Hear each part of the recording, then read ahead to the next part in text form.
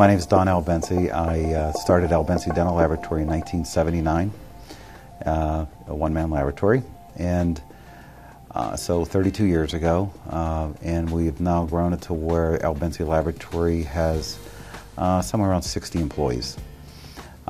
So from the time we started till now, quite a few things have changed.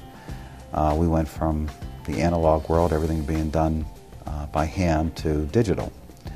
In November of 2010, we read an article in one of our dental journals, and we found out that Glidewell Dental Laboratory just purchased two Objet printers, the Objet 500s.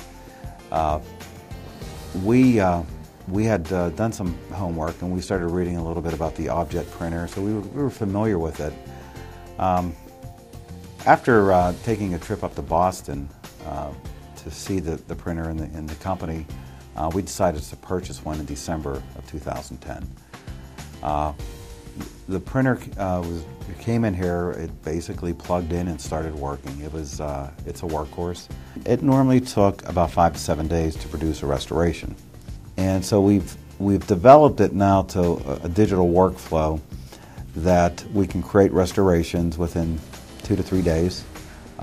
We're using a lot of applications, and we continue to do R&D and create other projects for our printer, and it is very accurate.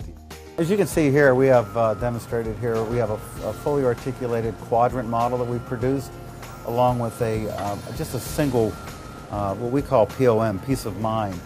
When we're doing monolithic restorations, we like the idea that we can send something back to verify both the margin and the contacts and the marginal ridge of the crowns that we're sending back to the client. And as you can see here, this demonstrates how the restoration, and this is an EMAX restoration we produced, and we do have a removable die. This is a die, an individual die that was created to fit inside here, so the dentist can actually remove the die, examine his restoration prior to the patient coming in.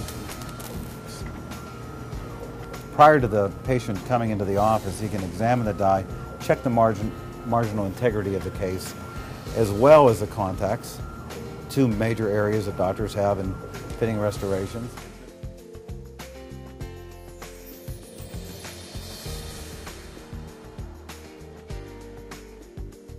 As we introduce this technology to our clients, the words that we get back from them are, "I can't believe I haven't been doing this for years." It has made dentistry fun again. It's nice to have predictable results. My staff enjoys this. The way that we've incorporated the Objet printer is to produce models mainly based off of COS scans. What happens is we will receive that image from the doctor, we will take it into our model generation software, and from that point do what we need to define the margin, separate the die, and then send it to the Objet printer at the end of the day. From that point we will let it run overnight, and it will print the models necessary, and in the morning crew comes in, takes them off the tray and cleans them up. After the Objet 350 was placed in our laboratory, we were anxious to get it started.